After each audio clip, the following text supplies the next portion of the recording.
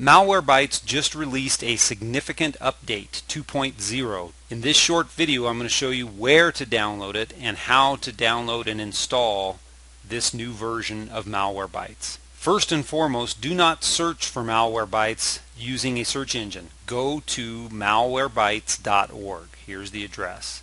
Once there, you can choose whether you want the free one or the premium. The only difference being is that if you buy the premium, it will automatically update and scan for you. Free version, you have to do the updates and scans yourself. So we're going to do the free today. Click free version. Depending on your browser, the update should automatically start. Once the download completes, you can go to your downloads folder or wherever you saved the download, and you should see this file or something similar to it, mbam-setup. This is MalwareBytes.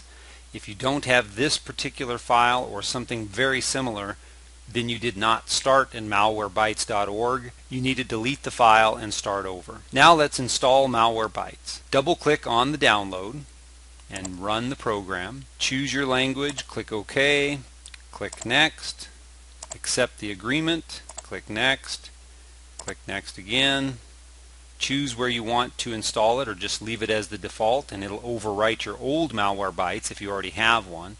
Click Next again, click Next again, click Install. And this last screen is very important. Don't click Finish right away. If you don't want to enable the free trial, which will then bug you for payment, make sure you uncheck this. That way you don't get bugged for payment after 14 days or 30 days. So uncheck the box, click Finish. The new MalwareBytes interface has changed a lot, and they are trying to push you to buy their premium, but don't worry about these two buttons up here. If you want to stay with the free, that's perfectly okay. You're also going to get this big giant red alert if you've not run a scan or if you're out of date, that kind of thing. So I would say pretty much ignore everything on this screen except for the scan and the update. So we're going to update the database here by clicking Update Now. Once updated, you'll get a green check mark. So the next button we're going to look at is the Scan button at the very top of the screen. Click Scan, and with the free version you have a threat scan and a custom scan. The threat scan will take between as little as 5 minutes but as much as 15 minutes depending on your computer and how much data is on the computer.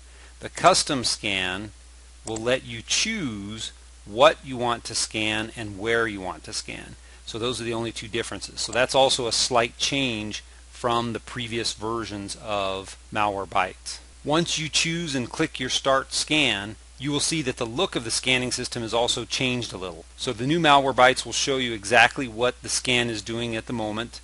Unfortunately, the progress bar is not a true progress bar, so you're not going to be able to tell how quickly the scan is going to finish. Once the scan is finished, you will be alerted by the program whether or not it found any problems by this little area right here, Objects Infected. I didn't have any on my scan, but if you did, it would look similar to this. And instead of having to make decisions as before, I'm just going to recommend that you click Quarantine All down in this button in the lower left corner, and then you're finished with the scans. So that's it. That's the new MalwareBytes.